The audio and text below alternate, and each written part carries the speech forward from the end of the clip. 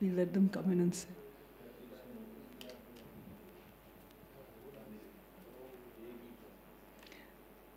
Okay, good afternoon, everybody. Welcome to today's special colloquium.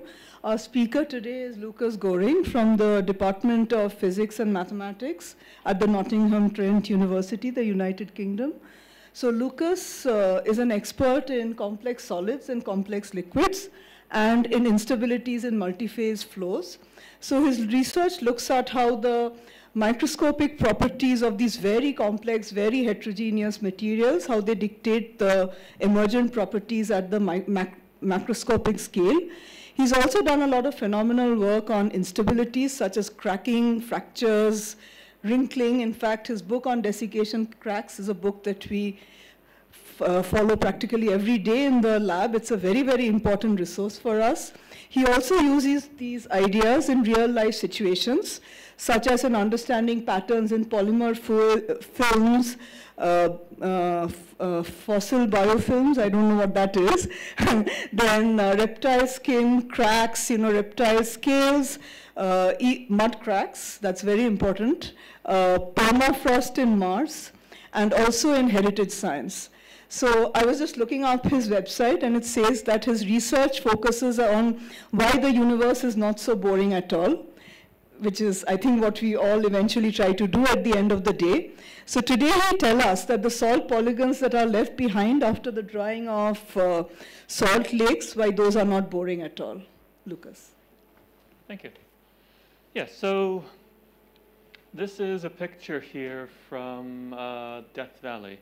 How many of you have actually seen a place like this? So they're common in sort of equatorial areas. I don't actually know of any in India itself. Okay. Okay. Because the ones I'm most familiar with are in California. There's Salar de Uyuni, which I'll show you in a second, which is the world famous site because it looks so gorgeous in Bolivia. They are along the coast of the Mediterranean and some other oceans. I've seen them in Namibia. There's some on the Red Sea. And the other main site, which they're apparently very beautiful, but I've not had a chance to visit, is in Iran, just outside Tehran. There's also some gorgeous ones in Kadim Basin in China, which people are studying as an analog for Mars. Yeah, as Ranjini introduced, I've been fascinated by Mars for a long time, but I've never really been able to say anything terribly insightful about the place. But there is some potentiality that there are some fossil polygons from billions of years ago on similar to this on Mars. So yeah, so much of the work here is done by others, so I've just sort of provided the guidance and supervision and coaxing on some of the ideas. Jana Lasser, who has just been accepted as an appointment of a professor in Graz, did most of the hard work. She was a PhD student of mine, my last student in Göttingen. And the original idea, some of the theory, was by Antoine Fouillet, who was my first postdoc in Göttingen. So you can already see this is starting to take about 10 years of development from starting the first idea to actually getting the paper published. And Marcel Ernst was an absolutely brilliant master's student who got his name on 2 of the papers because of just because of the contributions on the theoretical side that he did. He was a stunning master's student working with me. And he's just finishing up his PhD in Göttingen as well. The field work, we teamed up with a lady from Southampton who has been working on salt lakes and geomorphology in terms of like sand dunes as well, so desert geomorphology for a number of years.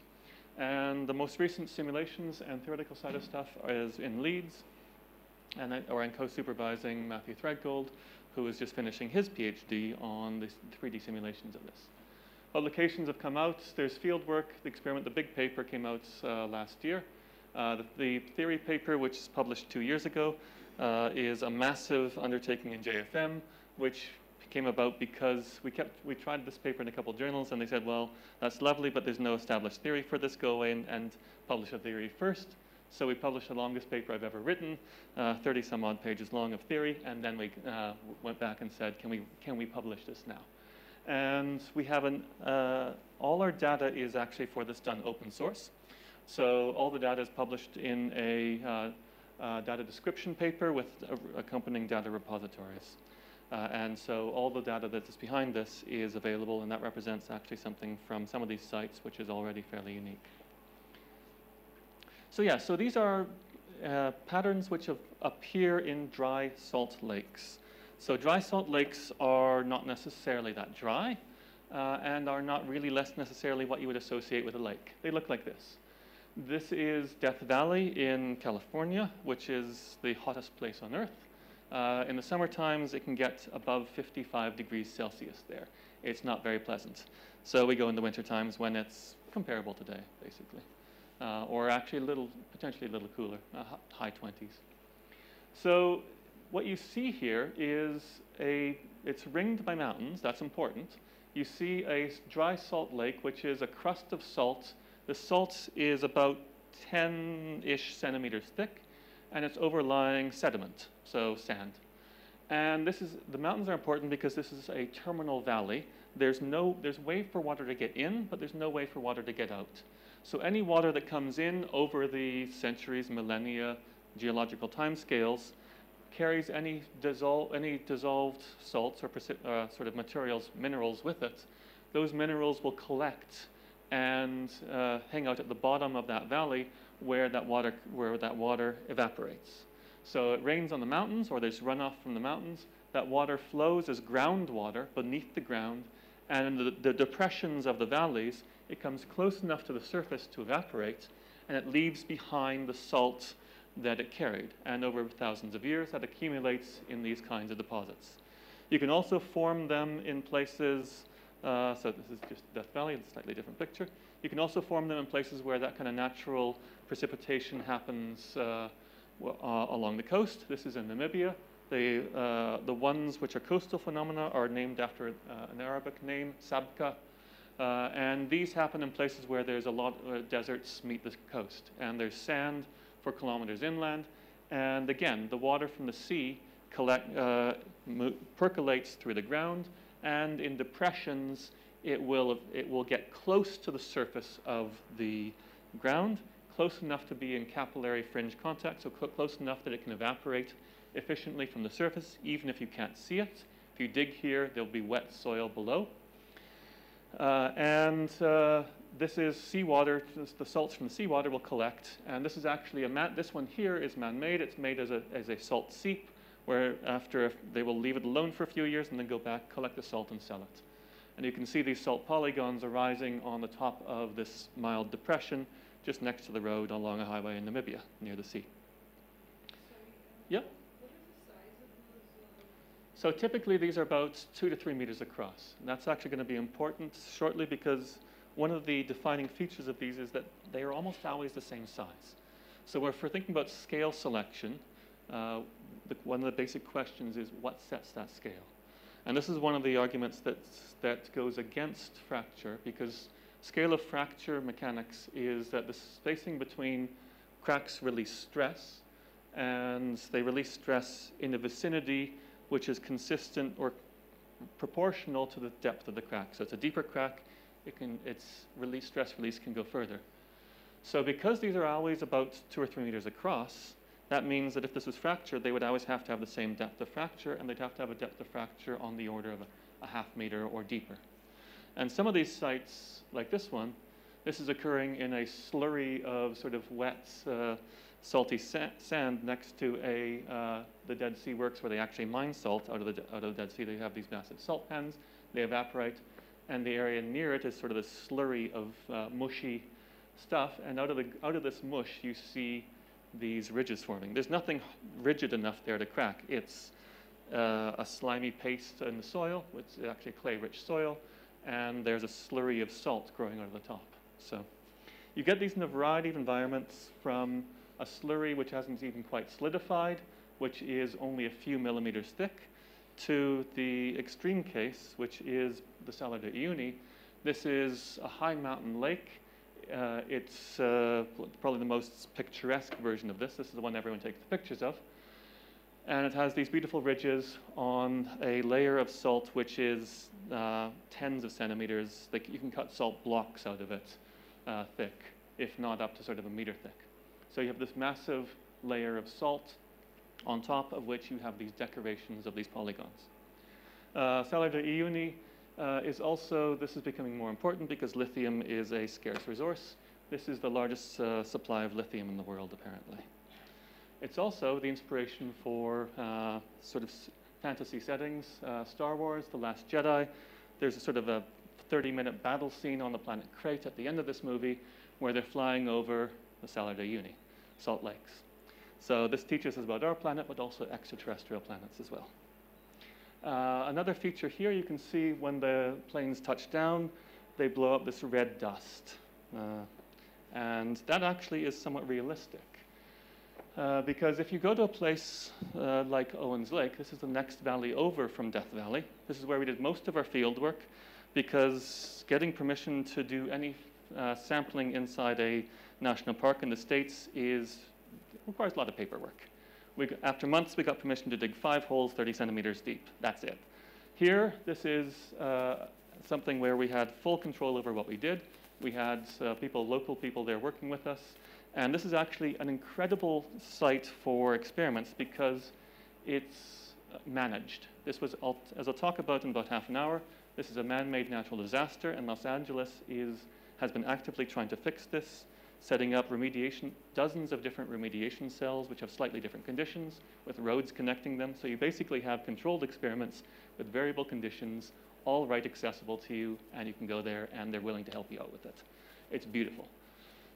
The pictures don't look quite as gorgeous as the ones I've shown you, but the main features are the same. You get these polygonal shapes separated by ridges, and the ridges are a few meters across. And here's where we get that idea of that red dust in the Star Wars movie, is if you break open the surface, and this is true for most of the salt lakes, is there's water very close to the surface. In this case, it's about 5 to 10 centimeters deep. You'll find liquid water. And this is groundwater, so this is like if you dig at the beach, you dig down enough, you'll get water which percolates into the hole that you just dug. It's the same kind of phenomenon. It's groundwater. There's a groundwater table, which is the level of that water that would reach after you wait long enough to come into equilibrium. And that groundwater table here is about 5 centimeters below the surface. At Owens Lake, everywhere we went, it was within about a meter, a little less than a meter, so between 10 and 50 centimeters usually. So anyone have an idea what the red is? What's that red color? I don't know. Sorry, what? Iron? No, but not a bad guess. In the Star Wars movie, they actually say that it's supposed to be minerals underneath the surface, so not a bad guess. They're wrong, though. So anyone else? Algae, exactly. So this is an extreme environment, and this is, again, why potentially the idea of fossilized features like this appearing on Mars are of some interest, because this is an extreme environment. This is an environment where life is still available on Earth, and algae and cyanobacteria are some of the earliest forms of life on Earth, and now they're confined to extreme environments. So that red stuff lives in brine, and that brine has 26% by mass salt. If you put them in clean water, they would pop by osmotic sort of suction. They would absorb enough water and explode. And yeah, it's full of algae. They are eukaryotes in this case. They've got 2 little flagella, and they swim around like crazy in that without very much competition. So, but that's why there's sort of this red color associated with the subsurface here. Okay. So the main idea, sort of this general pretty picture background, is on Earth, these things have some fairly universal properties. And what we've learned from looking at them at different areas of the planet is that they're always of order a meter. They're a few meters across. So there's one from Owens Lake. There's one from, I guess these are both Owens Lake, Death Valley. But all the ones I showed you, the scale is 1 to a few meters across. And they're bounded by these little ridges. The ridges are typically a few centimeters high. And the dynamics are surprisingly fast for geology. These polygons will grow and change over months. So that's why you can use them, for example, as they appear in these salt seeps where someone has just used a backhoe to dig a little depression, left it for a few years, and you get the salt creeping out. So they grow fast. And the idea that that I'm going to spend the rest of the lecture sort of discussing is that these are the surface expression of what's happening under the ground. So I said that the ground is wet, and in order to maintain these kinds of patterns, to maintain them against erosion and degradation, you actually have to have active transport to the crust. That's known. So you have to have a capillary fringe, which means that there is water which is in effective contact with the surface so that it can evaporate, even if the water table is a few tens of centimeters below. Suction through the little capillary bridges of the soil means that the water can efficiently reach the surface and evaporate. So that water is necessary to maintain these features. And our argument is that, well, that water is important for setting up templating the pattern as well. And the main idea is quite straightforward, is that heavy things want to sink, light things want to go up.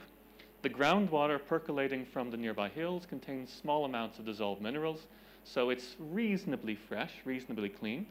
The water in contact with the salt crust at the surface, because it's going to be in equilibrium with solid deposits of salt, is going to be something like saturated salt solutions. So it's going to be heavy, and it's going to have, for example, sodium chloride would have a density of 1.26 compared to 1 for water. So it's going to be heavy. So you have a situation of heavy stuff sitting over top of light stuff, and that's unstable. And what happens is you get convection happening in the soil beneath, and that convection sets up gradients, uneven gradients of salt concentrations, which sets up uneven gradients of salt fluxes. And that differences in salt flux into the surface produces the pattern. And that we're going to explore the ideas of that over the next 40 or so minutes. And this is a particular class of convection, so it's called porous media convection. So it's convection within the soil, so it's not sort of inside a big bucket of liquid, as you might have as a Rayleigh-Bernard convection, but it's within the pore spaces, so it's a slightly modified version of that. Yes? Are you also going to tell us what sets the scale of the height of the ridges? The height, no, because that's probably going to be, so that's going to be something where you'll have competition between windblown erosion as well as the subsurface phenomena. So that'll probably be an equilibrium of uplift rate, and when something gets higher up, it will erode faster. That's actually more going down, but it's not quite coming up, right? Yeah, so we'll get to that as well. That part I will get to, but we need to actually go a little bit into the maths before we can actually describe why that process of faster salt deposits. It's a little bit counterintuitive. You get more salt deposited over the downwellings than you do over the upwellings. And that has to do with the fact that salt is transported advectively, but also diffusively. So we'll get to that over the next half hour or so. Now, nicely enough, there has been quite a lot of work done on buoyancy-driven convection in porous media over the last 20 or so years. And the reason for that is because the same phenomena happens in CO2 convection or CO2 geosequestration. So this is an idea where you suck oil out of the ground, you burn it, you collect the CO2 that is coming off of that process, you liquefy it, you compress it so it's a supercritical liquid, you pump it back down into the reservoir where the oil came from, or a nearby water-rich reservoir, and supercritical CO2 is lighter than water, but it is miscible in water. So it will form a pool of CO2 on top of the water, and they will mix, and the mixture is heavier than both. So you have a mass transport into the water layer, and that mass transport makes a heavy CO2-rich fluid at the top of the reservoir. And that problem has been studied to death over the last 20 years because of the massive potential of CO2 sequestration as a means of siphoning off some of the CO2 that we'd otherwise release in the atmosphere. So we can use that literature as a sort of help of some of the background physics here. The work we actually rely on a lot more is a very obscure, unique little paper by Wooding in the 1960s, where he was studying the case of geysers, where he has a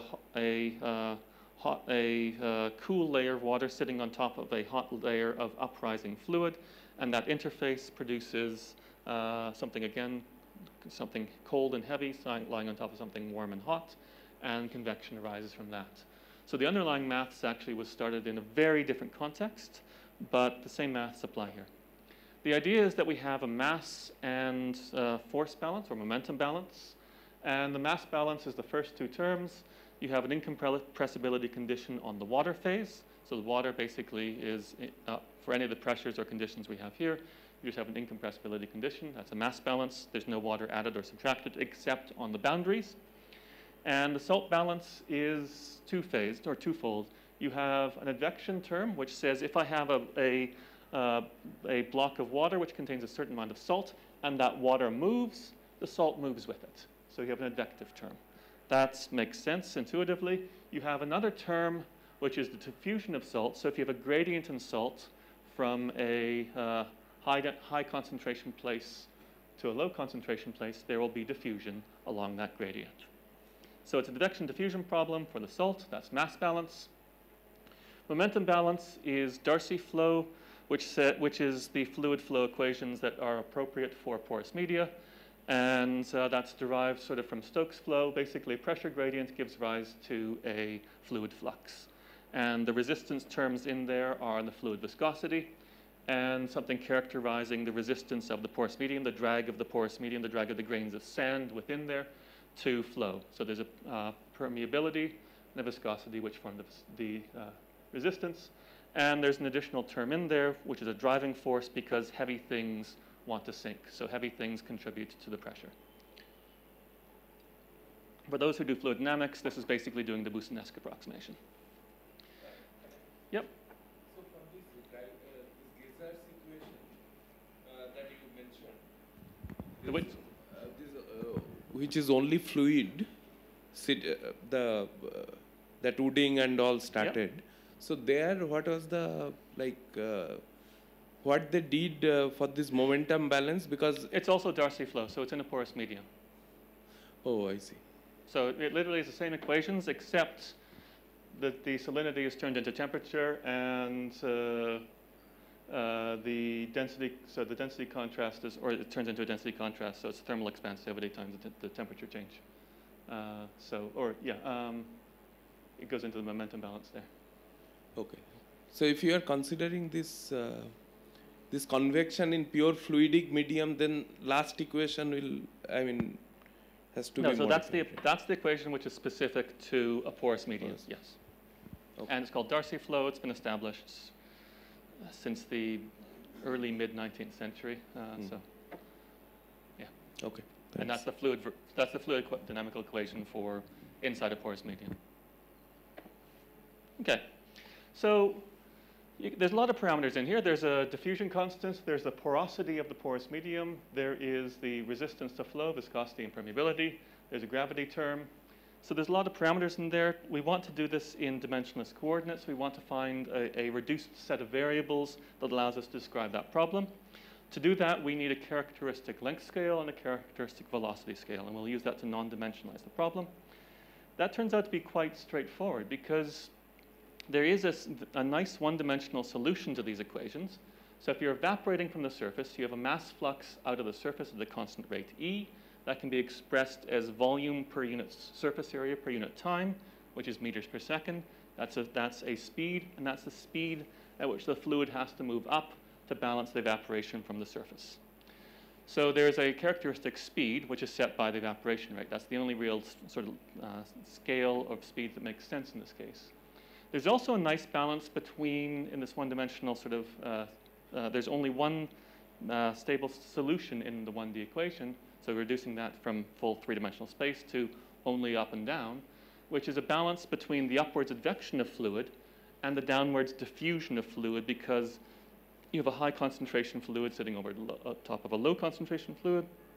There'll be diffusion back down that gradient, and the balance between advection upwards and diffusion, which spreads out what would otherwise be a sharp step function at the surface, will give rise to an exponential decay of the concentration with depth. There's a length scale to that, which is a balance between the diffusion constant and the speed. So that gives rise to a natural length scale. It's scaled by the porosity just because of the way that enters the porous media equations. If you non-dimensionalize by using these variables, you get a simple set of equations where there is only one variable or one parameter left. And that parameter is a Reynolds number.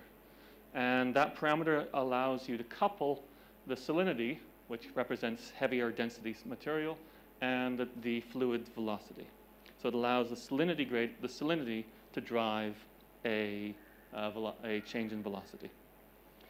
That Rayleigh number, basically, the way I tend to think of it, it's a ratio of two velocity scales. So in a porous medium, if you have a blob of heavy fluid of large enough size, sufficiently big, surrounded by less dense fluid, it's the speed at which that blob would settle under its own weight. So it tells us about how fast things move down, and the evaporation rate tells us about how fast stuff has to move up to balance evaporation. So this is sort of a balance of how fast heavy stuff will descend to the background flow upwards. So it tells us about how vigorous, how fast things should happen. So high Rayleigh number means that there should be more driving force, faster dynamics, and so on. There was a question?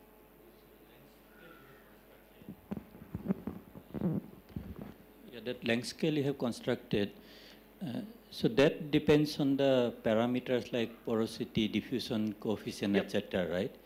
So is it always in the scale of 1 to 2 meters or something? That's where the magic starts to occur, exactly. Okay. So this is diffusion of salts, and I think that's more or less 1 or 2 slides along, but yeah, this is diffusion of salts. And diffusion constant of salts in water are more or less the same. They vary by a factor of 2 or 3. It doesn't really matter which salt you take. The evaporation rate of these geological formations turns out to be quite well constrained between about 0.1 and 1 millimeters per day.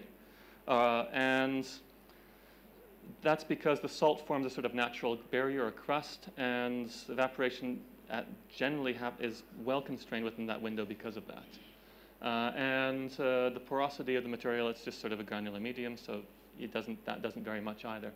So this, if you take the ratios of 10 to the minus 9 or so for diffusion constant of salt, that's about the same as a millimeter per day, is about a nanometer a second, which is about the same order of magnitude. The scales cancel out, and you come up with something which is about a meter. We'll do the calculations with real geological parameters in 20 minutes. So the steady state in this case is, it can be shown that above a Rayleigh number of about 15, the steady state is unstable, and convection should develop. And if you do the calculations from these values taken from the field, which all of this can be measured, and many of them have been, and the measurements which were missing we filled in, you find that you get Rayleigh numbers between 100 or typically about 10,000. 100,000 is the biggest number we got. So convection is expected under these conditions. And so we have a system which should describe the porous media flow beneath the ground, and we have the expectation that convection should occur. And we also have a fairly straightforward system which we can put into a numerical simulation. And if you start that with the sort of the fixed point solution of a sort of exponentially decaying boundary layer, salt-rich boundary layer, and you wait a little bit of time, so A, B, C, D, E is waiting for a longer time, you find that there is an initial instability where you develop small plumes of heavy rich fluid that descend. As time goes on, those plumes begin to merge. There's a coarsening phenomena, and eventually you end up with a small number of very large plumes which descend as quite deep, hundreds of times deeper than the original boundary layer was. There's a few other features of this. You can see there's some secondary plumes which are developing. We'll see those more in a second. And there is a thinning of that boundary layer to something which is just slightly unstable. And we can also then model the salinity flux into the surface. And this is where we need to look at the equations a little bit. So salinity flux includes an advective component and a diffusive component. So the water is evaporating at a constant rate everywhere. That's one of our assumptions. It's probably not quite true in the field because once these ridges form, Local evaporation rate will be slightly different from the ridge-free areas, but that's to start with one of our assumptions. Yes? Yeah. So the plumes that you form, do they show tip splitting or anything? Because Not really, no. They seem to actually have a focusing effect. So the smaller features will be absorbed into them as they descend. So there's an advective component which is saying, well, at the surface, you have a constant flux into the surface to balance evaporation. So there's a constant feeding of salinity or salt into the surface. But there's also a diffusive component. In the areas underneath of these plumes, you have very little salinity gradient. And so the diffusive aspect is going to be low, whereas in the areas underneath of sort of ridge-free area or plume-free area, there's going to be much stronger concentration gradients there, which means that there's much stronger salinity gradients. In dimensionless terms, you can actually write this down as a salinity flux, which says that there's always a constant salinity transported into the surface, which is advective, and that's reduced by the amount of salinity that dissolves back to balance the sort of gradients in stress or salt concentration in the porous media. So there's always a net downwards component drawn by the salinity gradients, and there's always a net upward component driven by evaporation. And because those gradients are different in different places, that means that those gradients will allow you to add more or less salt into the surface. So the way we describe this is with a salinity flux, which if that term is positive, it means you're enhancing the salt deposition into the surface. If that term is negative, it doesn't mean you're actually withdrawing salt from the surface, but it means that you're inhibiting growth, you're inhibiting salt transport into the surface. The actual conversion back into salt content requires a few more terms. It's a bit more technical, but if it's positive, it's enhancing growth. If it's negative, it is inhibiting growth of the surface crust. So at the top, we have the salinity flux, and on the bottom, we have the pattern of what's happening below the ground. And what you can see is this is a simulation for Rayleigh number about 100. And you find these plumes, they're dynamic. You have the little plumes which merge in, and where you have these larger plume features, you have a positive salinity flux, which enhances the growth in a very narrow region above that feature. We can also do the same thing in 3D. And on this side, on the sides, we'll show the salinity flux on the sides of this box, or sorry, salinity, and on the top, we'll show the salinity flux on the top of the box.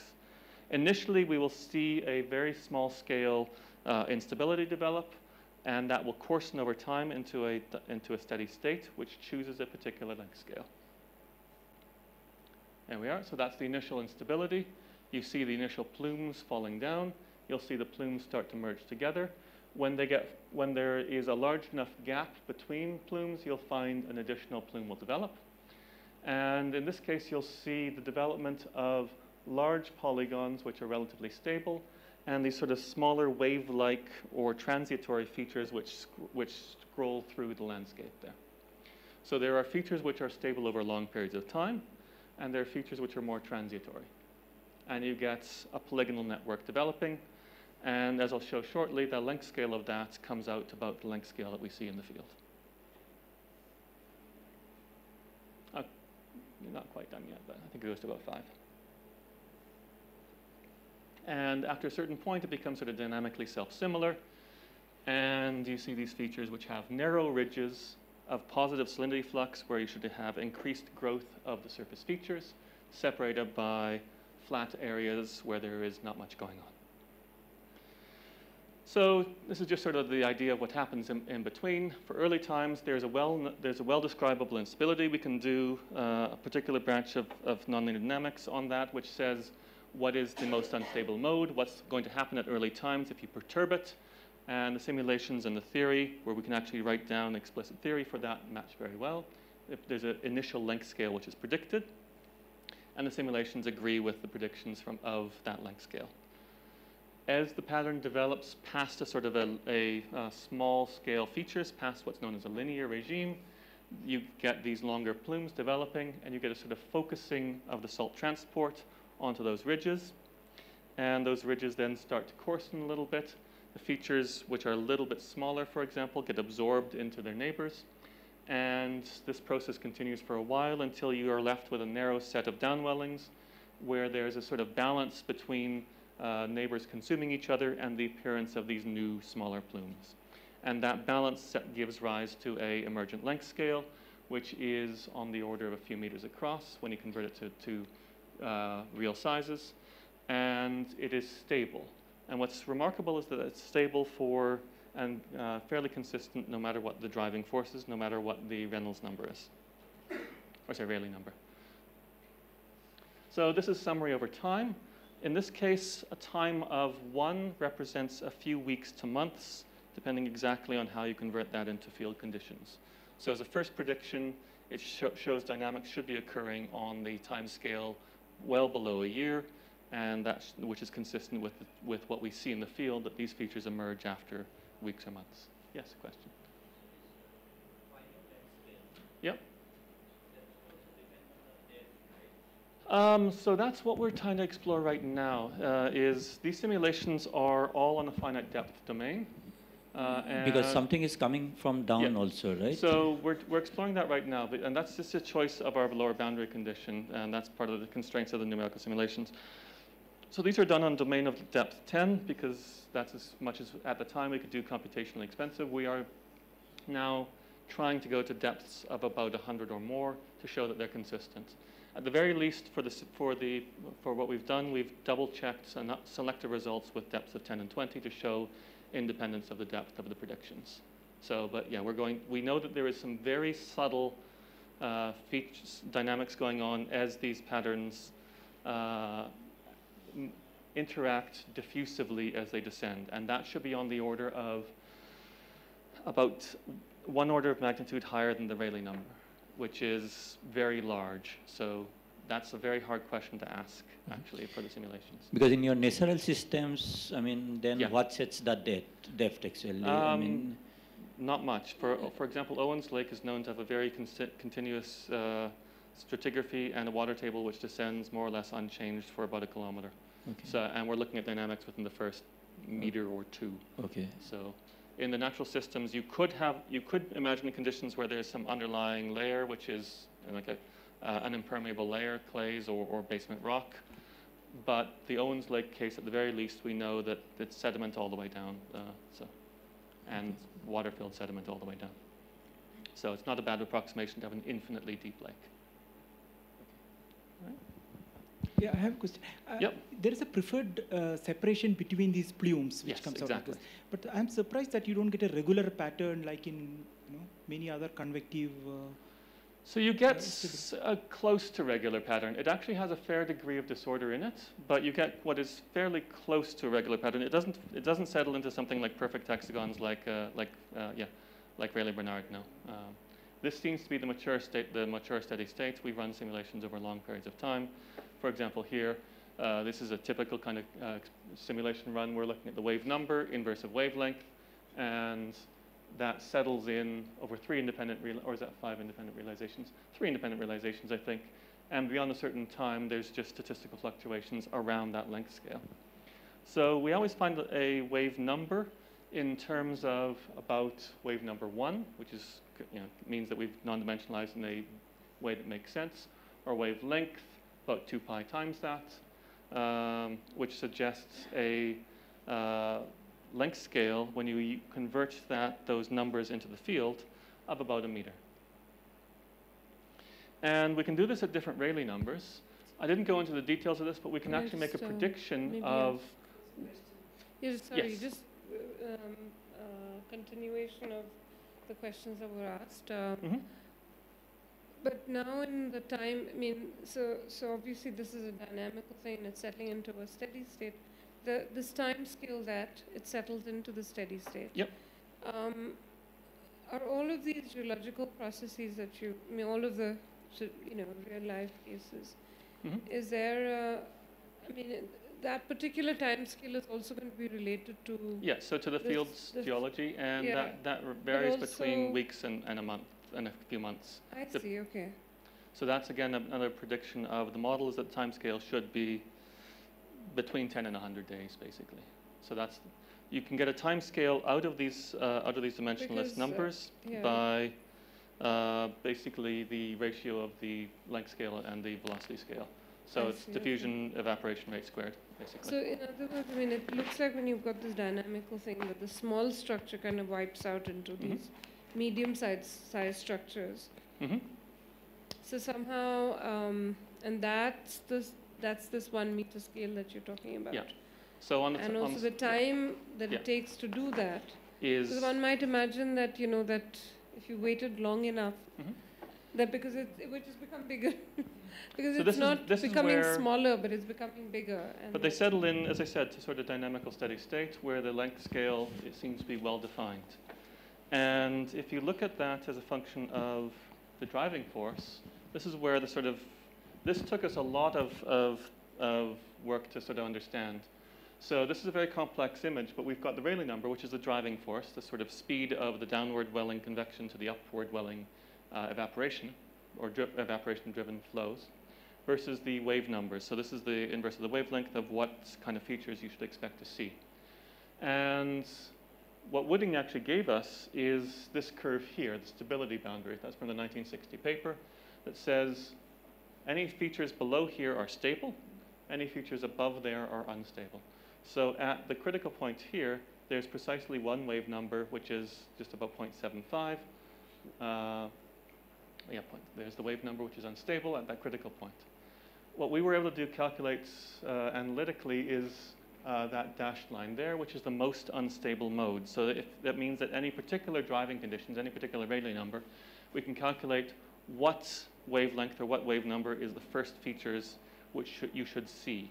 And that's calculating basically this very early time behavior here. It's the features that you should see arising from those initial conditions. And then we say, do our simulations match that? And the 2 and 3D simulations do if we measure them very early enough in the behavior.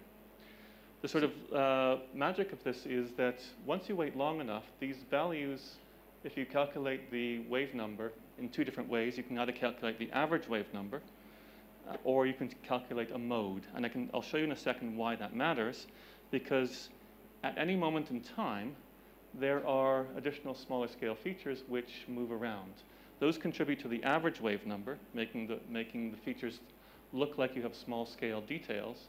If you average over time, it's equivalent to picking out the dominant mode or the dominant features. So this is averaged over long periods of time. And that shows that the larger polygonal features are stable over time. And those are the ones that you want to pick out, because those are the ones that contribute to accumulation slowly over time of those polygonal features on the surface.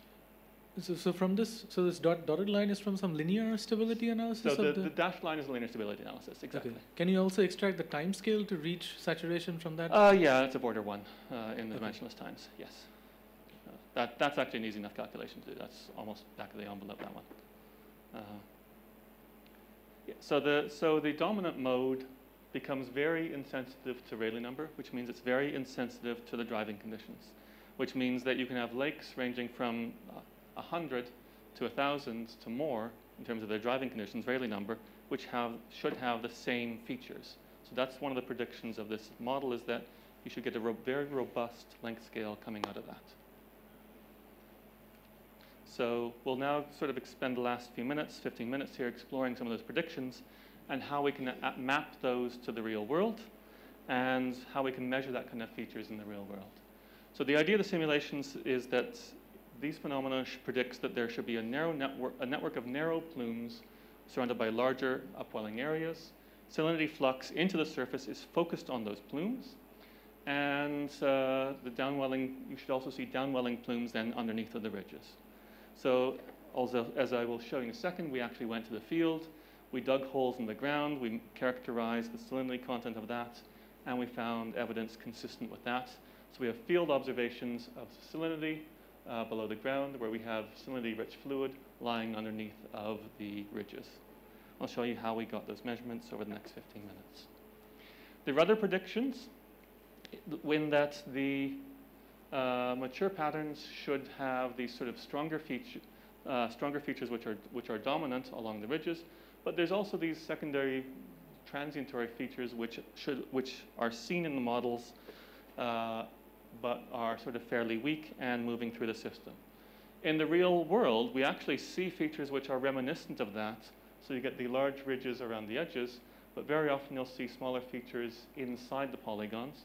Or on the top, what we have are surface height profile measurements taken from the field. And you'll see very often smaller features within the polygons themselves, which seem to be sort of secondary features. So there's some sort of a qualitative agreement that the dynamics and the structures are not too dissimilar, even if you go to the level of the smaller features. Again, a qualitative comparison, but one which is nonetheless rather rewarding. So one of the other things I tend to do with my group is move back and forth between theory and experimental work. So the experiments inform the theory and how that's developed, and the theory then we want to develop informs us how to design the experiments and field tests to confirm. So one of the experiments we did is try to do this in a Healy-Shaw cell where we can see what's happening inside the soil. So here we have a water supply which is connected to an external reservoir of salinity about 4%, similar to seawater. We have a Healy-Shaw cell about 1 centimeter wide, filled with sand, and it's evaporating from the surface. We're enhancing evaporation by the addition of heat lights and ventilation.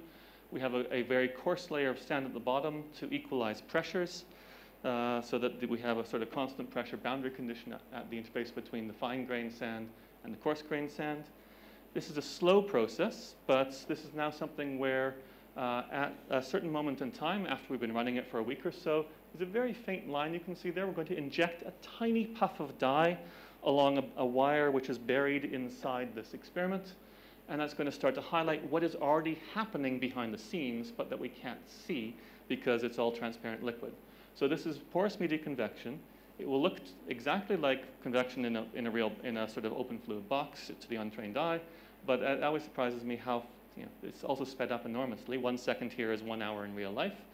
But if we inject that pulse of dye, we have about 3 days worth of data to watch, and we see convection plumes descending from the surface as a result of that. And you can see they're moving laterally in a very similar way to the simulations. Now, in a mature state like this, you can also then take an experiment. This is one which has been dyed twice. The dye which is yellow is moving up. The dye which is pink is moving down. And so you can see the downward moving plumes and the upward moving plumes at the same time. And in this case, we also dissected this experiment. We carefully dug out cubic centimeters of soil, of wet soil, and we measured the salt concentration in those cubic centimeters of soil. This is an insanely hard experiment, or tedious experiment to do, because it requires taking your salt out, weighing, or taking your salty, sandy, wet material out, weighing it, drying it out to see how much water was there, then weighing it again, washing it to get the salt out, drying it, weighing it again, drying out the salty liquid that you've washed out, and weighing that, and then comparing all 3 measurements to make sure that you add up to what you started with to make sure you didn't lose anything. And to do that every single data point on there. So each of these data points is one of those sort of multi-stage separation procedures. And what you can see is the liquid which is moving down, which is colored by the pink dye, also has a higher concentration of salt. So you can see this coupling between the salt concentration and the motion. Now we're going to take that to the field, and this was also training us to make this similar kind of measurements in the field, training us on the reproducibility and how do we actually do that kind of extracting a concentration from a block of wet sand. So our main field site, as I said early on, is Owens Lake in California. This is a man-made natural disaster because about 100 years ago, it was a normal, happy lake in California. There was boating clubs on it and everything. And then Los Angeles decided it was overly thirsty, and it diverted the Owens River, which was the only river feeding into this lake, into an aqueduct which continues to feed Los Angeles. This created the situation where the lake dried out and formed a evaporite pan where the salts deposited all on the surface of that.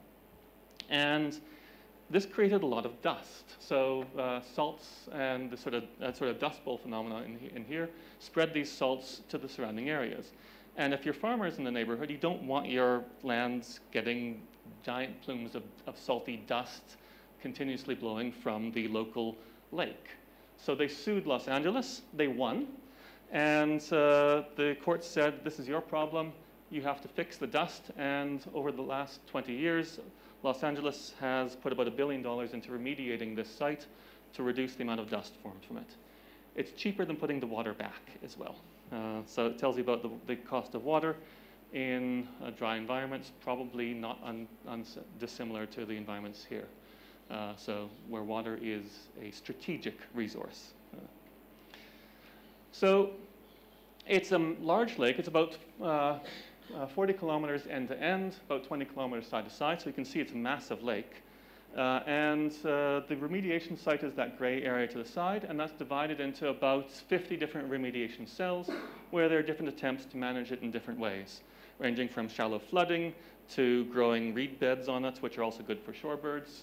So they're also selling that as an environmental feature, to putting sort of blocks of rocks on top, all sorts of different things. But it means that we have a lot of different sites where we have slightly different conditions, including many which form these shallow near-surface water features, which allow salt polygons to form, allow these salt flats to form. So from the field, we can make estimates of all the parameters in the Rayleigh number. The permeability is a factor of the grain size in the soils. The density contrast we can measure by extracting near-surface water and water at depth. The gravity is, of course, little g, about 10 meters per second. But the porosity we can estimate again from the pore size, just from the grain size distribution. Viscosity is out of water. And the evaporation rate we take from local measurements. This is again a well-characterized site, so they know very well what the groundwater evaporation rates are there, because this is the resource that they track actually there. You put those numbers together, you get these estimates for the Rayleigh number from 100 to about 10,000. And those are all should be convective. So at this site, we know there is near surface water. We dug holes. There's water within a few centimeters of the surface. We know it's salt rich. We know the water at depth is salt poor. And we know the Rayleigh number is of the nature that it should be convecting. We can then also estimate the natural length scales here. So the diffusion constant is, if you characterize the salts there, you can make a diffusion constant which represents all the salts present, just over 1 times 10 to the minus 9. Evaporation rate is about 0.5 millimeter a day. And that gives rise to a natural length scale, which is that ratio of advection to diffusion of about 1/4 of a meter. There's probably a phi missing there.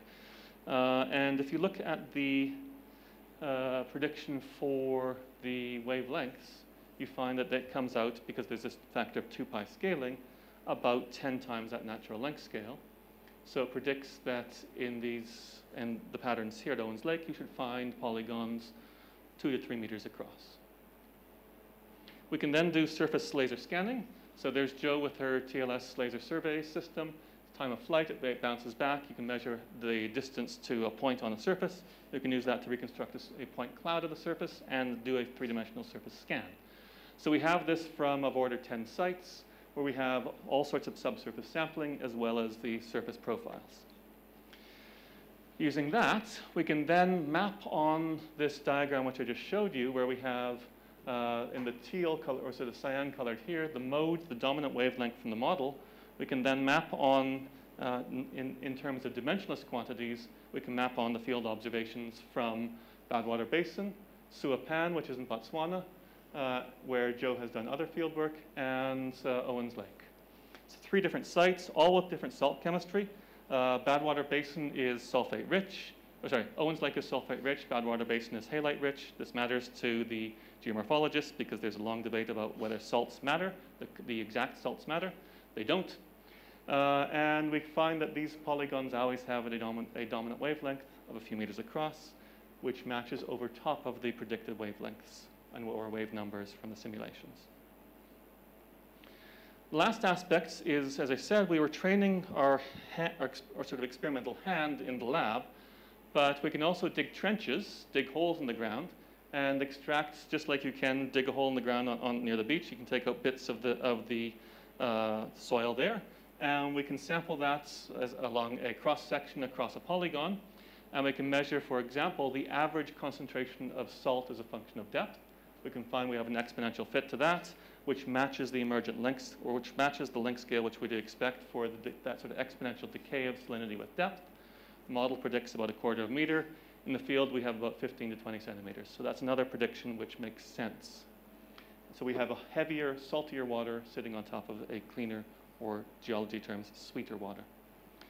So the model predicts that we have this convection process going on in the ground, predicts that this convection is happening on the same length scale as the polygons, and it predicts that we should have high salinity plumes beneath those ridges. And so this is the last piece of the puzzle that we can put together, in that we can actually then map out a cross-section across a pair of ridges, and we can see where the salinity is, or where the salt is. So these are maps of the salt concentration as a function of weight, sort of diagonally across one of these polygons, and sort of done by hand on top as the locations of the ridges. So we can see these heavy salt-rich plumes lie underneath of the ridges, and the lower salinity material lies in the pan in the middle. And we can do statistical analysis of that to make sure that that is actually not just a trick of the eye. So we have the ability to check that there are actually plumes underneath of these regions. As I said, we also have this salt salinity flux into the surface. To convert that into a salt flux requires a little bit of calculations, which in the interest of time, and it's fairly just technical stuff, it's just a rescaling and shifting to account for the background salt concentrations, which we can measure everything. So this allows us to predict the salinity flux into the surface in these two cases. The ones where they're underneath the ridges, where there's a low gradient, a very weak gradient in the salinity, or salt concentration, and the area beneath the center where there's a stronger concentration gradient, which means there'll be a more diffusive transport away from the surface, which means the salt transport into the surface will be weaker. We can characterize that these rates are about a factor of 2 different. So the center should grow half as fast as the ridges. And we can convert those into measurements of real speeds, real growth speeds, which are measurable on the order of 1 millimeter a month. So from the simulation suggests that given the distributions of salt under the ground, the ridges should grow twice as fast as the centers, and they should both grow on the order of 1 millimeter a month. So the last thing we did then is watch that process. And this is again where the local rangers helped quite a lot. So we left some cameras in the field. These took pictures every half hour. We left 3 cameras. Salt flats are an incredibly corrosive, destructive environment. 2 of those cameras didn't survive. One camera gave us enough results that we have about a 3-month time-lapse movie of these salt polygons changing. And these are one picture taken near dawn every day, so they have similar lighting conditions. And you can see they start in March and they go up till about June. And you can see we start with the water table slightly flooding the surface. These sort of discolorations are water pooling, a little bit of water pooling on the surface. So this is what salt polygons look like when they're growing. The most dynamic aspects are down here. And I'll play this twice because it's sort of, you have to train yourself to see what's going on here.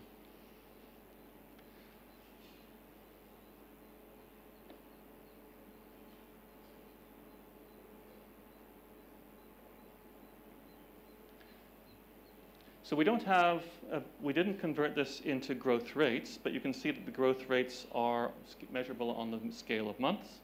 What Joanna has done as well is at Botswana, she's actually done her TLS laser imaging on the same site 1 month and 1 year different, and has shown that growth rates are actually of the order of 1 millimeter per month. So they're consistent with the predictions of that as well. All right, summarize and conclude. What I've walked you through is the argument that what you see in this landscape is a reflection of what's lying beneath. The fluid dynamics that is invisible to the eye, but is lying underneath in the water table, which is just below the surface here, is coupled to and producing this pattern that you see on the surface. And what we're doing right now is extending that into 3D, but we've been careful to make sure that we keep a wide number of predictions for that. And we see that we have a similar emergent length scale as the polygons that form. We show that there's explicitly in the field that there are salt-rich plumes happening underneath of the ridges. And we can convert that into growth rates, which are comparable to what's observed in the field. And we also have this idea that we have a very narrow network of ridges connecting the features there. The theory work is published in a JFM paper. The data, again, as I said at the beginning, it's nice open source of the geology experiments. And everything together was published about middle of last year in a PRX paper. So that's the one to take a look at to get the overview. All right. Thank you very much. So we'll take some questions. Yeah. Do you understand the effective dynamics? Like, do you have a model for the effective dynamics for this surface? So we basically have just sort of thought of it as a accumulation, so accumulation over time. Yeah, I mean, if I just suppose I don't want to look at the other dimension, and just I want to focus on the surface, because it's a quite dynamical process, right? Like the last movie you showed. Yep. And is there an effective model for the That actually becomes quite a bit more challenging. So what we've been trying to do, and actually rather unsuccessfully at that, is trying to get in something where we have a coupling between the evaporation. So we want basically, what we would love to do is in the models have a counter which tells us how much salt has gone into the surface, and use that to modulate the evaporation rate above it. That turns out to be actually quite challenging to do in a well-defined way. But in terms of the dynamics of the structure here, what we've done so far is just measure the density of these things and say, well, we know how much, we can estimate how much salt is coming into the system. We can estimate a growth rate by converting mass by density into volume rate of change. There are additional features you can see here. These are actually thrusting up. So in the areas where it's going faster, it can buckle upwards, and you can have sort of what are called TP structures, which are hollow underneath. So you can have thrust ridges, which is actually closer to what is seen in the simulation here, or in the movie here. Down here, you'll have what they call a thrust ridge. This will be thrusting as it grows upwards over top of the layer below. So at that point, there's quite a lot going on, and it's a struggle to understand how to model that specifically. What we're showing is the groundwater should be delivering more salt to these particular locations, which is consistent with ridge growth being places where there's more salt. Okay. And more salt being added over time, so faster deposition. So this, I mean, these ridges, they don't go in that in the surface. They don't undergo diffusion. It's more than diffusion. They don't move that much, no. I mean, like in the time of months or an experiment I would love to do is take some images of the crust, strip the crust off, and come back next year. That's a bit of a challenging experiment to do, though. But yeah, that would be the sort of obvious next step if we had a very large field budget, because that's not a non-trivial experiment to do. So without disturbing what's underneath as well. But that would be the obvious next step. Yeah, I have a question. Yeah. So initially you said about the algae. Oh yeah. Yeah. So are you considering the dynamics of those algae densities in the? No. We study algae in different contexts, but not here. No, these just live in. These happily live in the water there. They photosynthesize. They like it. What I was thinking is that they control the salinity of the. Is it as means two-dimensional reaction diffusion equation where? No, they're not. There's no reaction term in here, so they're not actually. They photosynthesize. They just live in salt brine, so they don't actually produce any of that salt itself. They just live there. And they don't even control the diffusion coefficient of the. Nope. They can move, so presumably there'll be some sort of a chemotaxis, which keeps them in sort of conditions that they're favorable to them. But yeah, they more passively live there. So. And another question, sir. So is it the model is similar to that of a tectonic plates? Means. So the thrust ridges could potentially have some similarities to that, because but yeah, that's going into that becomes more mechanics And that relies on the question of what actually are the constitutive relations of salt crusts, which is probably much more sensitive to the type of salt as well. One reason I vaguely mentioned in passing the presence of sulfates is sulfates arise in different hydration states. Mirabolite to thenardite as a transition between an anhydrous to a hydrous phase, and that causes that particular chemical to swell by three times its volume when the hydration state changes, which happens around room temperature. So at Owens Lake, there are actually day-night cycles where the salts change phase and release and absorb 3 times their volume in water every day and night. So there are some very subtle effects which are salt dependent on that. So that becomes a much more specific problem than what we're trying to answer here. Thank you.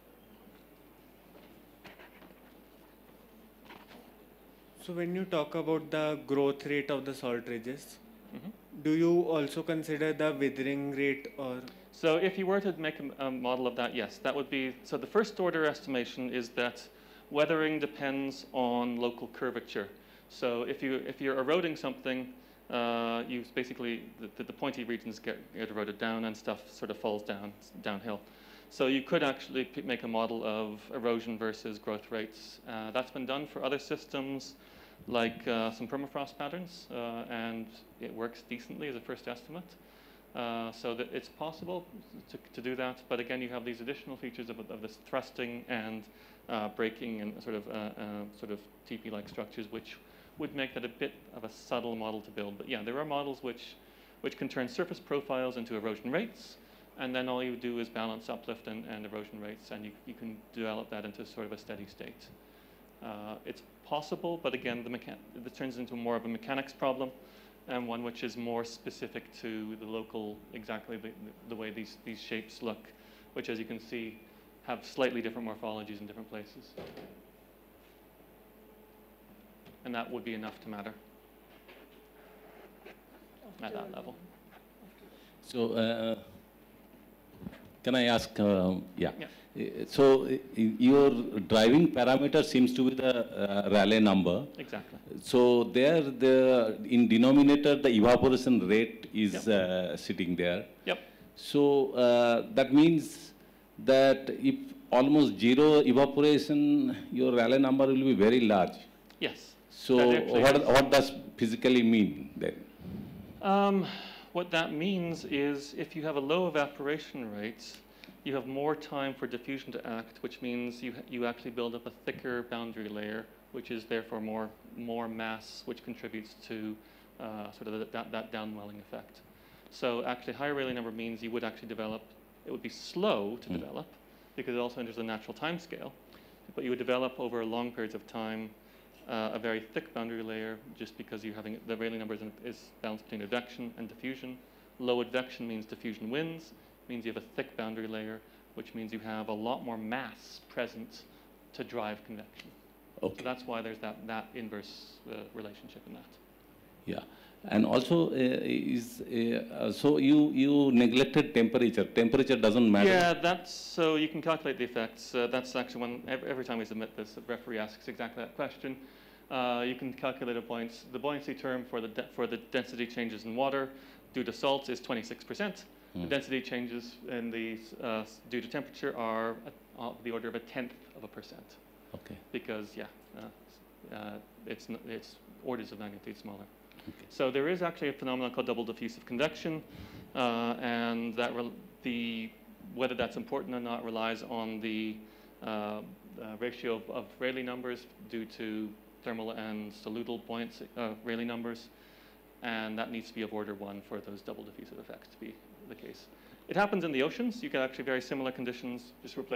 You get a similar kind of Rayleigh number, replacing Navier-Stokes with Darcy flow with Navier-Stokes, and there the solidal gradients are quite gradual, and then the temperature and salinity gradients are comparable, and you get a beautiful phenomenon called double diffusive fingering, or salt fingers, where you actually have interpenetrating layers of salty rich but warm water, and salt poor but cold water interleaving with sort of diffusive effects in between. It's a gorgeous phenomena, but yeah, it's not actually related to this one. Yes. So this instability that you are getting at the starting point, is it Rayleigh-Taylor instability or is it something else? It's related, but it's not quite that phenomenon. But they are somewhat related, yes. It's the closest is Rayleigh-Bernard convection, but yeah. But you replace it with porous media flow, and you break the symmetry by the one directional flow, which means it's actually one-sided convection. So in convection, you have the bottom boundary matters. In this case, we assume the bottom boundary is infinitely far away. And so it's a one-sided convection process. So there's some two subtle differences in terms of the way you're driving it and the symmetry breaking there. But it's closest to Rayleigh-Bernard convection. And this is also very interesting that when they go inside, when we travel inside, they are joining together. They are so, but why that could be the case? So that actually is relatively easy to argue in terms of conservation of mass. So material moves up here, only a little bit escapes from the surface, and it moves down here. So conservation of volume, mass, water, means that you have to have sideways flow near the surface, which feeds the downwelling flows. So anything which is small near the surface will get caught up by that lateral motion, which is just conservation of mass. If you have stuff going up, it has a fixed evaporation at the surface, so it can't go past that. So more mass moving up must go to the side in order to balance mass moving down, and it just carries any smaller plumes with it. So smaller plumes are carried away with a sort of this background flow. And it's only if they get large enough to compete with that they will have a chance of surviving. So just a phenomenological question, just understanding suppose we didn't know what was happening below the surface or something, similar to what Sanjeev was saying. If you just phenomenologically look at this, do you see, I mean, this is something that I'm not sure I fully understood in the dynamical picture, the walls that are appearing and disappearing, but the location of the walls, or whatever, these ridges, are they actually shifting around, or do they remain the same? Meaning they rise and fall and make bigger and smaller cells, but do the actual... so there's two things here. The larger, the deep plumes are relatively stable. They're actually more stable in 3D than they are in 2D. So this is something that confused us, because we saw a lot of wiggle in the 2D simulations, and we were worried about that. But they're actually more stable. So the large features here will not change much over time. It's the smaller features which represent these little plumes which get swept in, which will change over time. The other aspect of this is if you couple this to a variable evaporation rate on the surface, then counterintuitively, what you actually happen is you get thicker ridges of salt, which will impede evaporation more, and we can measure the relative humidity and temperature in the field of those sites in the middle of a ridge and in the middle of a polygon to show that evaporation rate should be consistent with that. You actually get slower evaporation over the ridges than you do in the middle. So, and we can. What we would love to do is have a coupling between a surface evaporation rate and the amount of salt that's accumulated in the model. We can't do that because that is a very hard problem to do numerically. But what we can do is we can modulate the surface evaporation rate. So if you put something like a sine wave in, you find, as predicted, that the plumes will fix under the positions where there's slower evaporation and stay there. And so that suggests that once you start building up ridges, there'll be a feedback which stabilizes the location of those ridges over time. And you see that phenomenologically as well? Yeah. Like, okay. And the reason this is interesting is also because it's like 2D random geometry, which of course is of interest to people like me. Yep. But it's very, so the question is, what is the driving? So you have this three-dimensional picture, but at the surface, it looks like there is some kind of an effective geometrical process that's happening. So it'd be interesting to know if people have looked at this. On the level of topology, that's not something that we have actively pursued. We're working with a group in Hungary who do this sort of on a more phenomenological basis. You can characterize closed polygonal network shapes by the statistics of their junctions and numbers of neighbors and things like that. And this is actually one area where we're working with them on the idea of evidence that similar-looking features on Mars may be salt polygons, because there's a set of characteristic numbers that you can get out of that, and our simulations and the fieldwork numbers come out to be very similar, and the observations from Mars are on the comparable cluster, whereas other phenomena like mud cracks or hexakilometer joints lie elsewhere on this sort of configurational space. So we're working with some people who are trying to do a phenomenological characterization of the topology, not necessarily writing down any rules or dynamics for it, but just saying, if this is what it looks like, here's how we can map it to something where there are metrics that allow you to distinguish it from other similar looking patterns. That's as far as we're getting on that aspect. You want one last question? I was about to ask about alien worlds that you talked about. So in Mars, the observations you're mentioning is salt and water or some other materials? It's fossils. So actually, since I just gave them a Mars talk in my last university I was at, the Martian ones look a bit like, where are we? Like that. They're basically blocky areas separated by gaps, and the blocky areas look quite a bit like some of the features. But these would be fossilized from 4 billion years ago. And the question is there any evidence that we can distinguish that phenomena in the fossil record on another planet from what's based on? Do we see something like that on Earth as well? There are fossil features of salt polygons on Earth. The only one I really know about is actually in the UK, and I keep meaning to go visit it. It's in Cheshire. But yeah, there's some salt polygons which are deep in the fossil record near there. So it's not like they are absent from the fossil record, but they're not particularly common. So. Okay, I think there might be more questions, but we can take them downstairs. So we have high tea just behind the building. Let's first thank Lucas for a fantastic talk, and here's a token of our appreciation. Thank you. So we can all head downstairs and ask more questions and have some high tea. And I'm around for the rest of the week as well for more individual conversations. So yeah, Ranjini's invited me for the whole week. When do you want to meet him? And maybe tomorrow. So when you have this, let's say, paddy field.